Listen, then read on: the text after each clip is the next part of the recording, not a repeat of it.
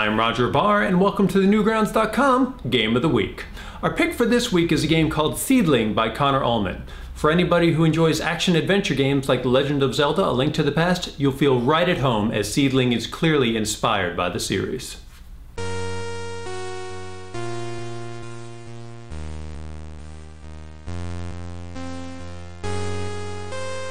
In Seedling, you play a young boy born from the wind whose task is unclear other than needing to recover a seed for the Oracle. What is clear right off the bat is that exploration is key in Seedling.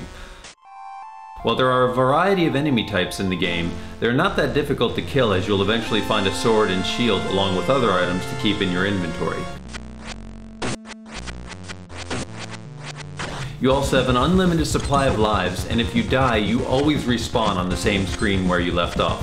And believe me, this comes in really handy because while most of the enemies may not pose a large challenge, it's very easy to take a wrong step and end up dead. Seedling's real challenge is in its exploration of various caves and figuring out the puzzles within so you can proceed further along in the game.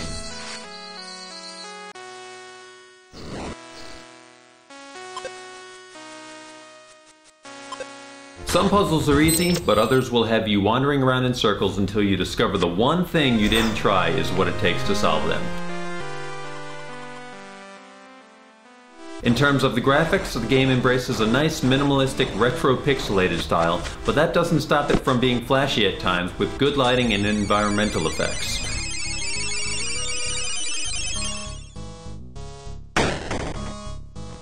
The chiptune music by Recordom suits Seedling perfectly and often gets stuck in your head long after you've finished playing the game. And speaking of which, the soundtrack is available for only $1. You can pick it up at the link below.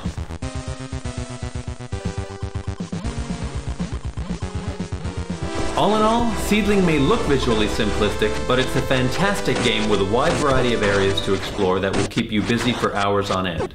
It's unusual to find a game that simultaneously feels like a meditation and an action experience. So do yourself a favor and check out Seedling along with all the latest games, animations, music, and more on Newgrounds.com.